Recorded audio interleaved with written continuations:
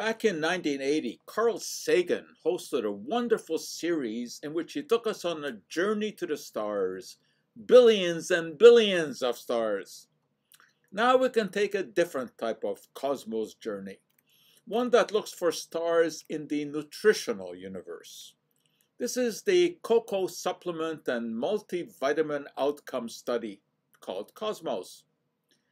Some 21,000 people in the US were randomized in a double-blind trial to take either a multivitamin, a cocoa extract, or a placebo every day for 3 years. Why? Because a large percentage of the population takes dietary supplements, hoping for some sort of health benefit, and researchers at Harvard University wanted to find out if there was any merit to this. Multivitamins were chosen because these are the most popular supplement, and given that they are an essential component of the diet, they can be reasonably expected to provide some sort of benefit. But many people reach for various natural botanicals as well.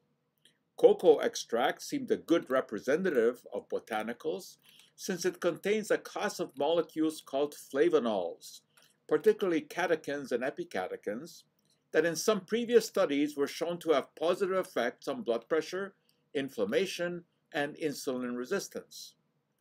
In this case, the supplement used contained 500 milligrams of cocoa flavanols, including 80 milligrams of epicatechin. The goal was to determine if either the cocoa extract or the multivitamin had an effect on cardiovascular disease, cancer, or cognition.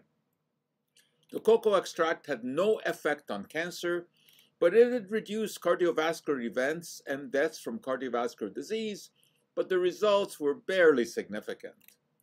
Multivitamins had no effect on cardiovascular disease at all and had no effect on cancer overall, except for a possible reduction on the risk of lung cancer. Cognitive abilities were also tested.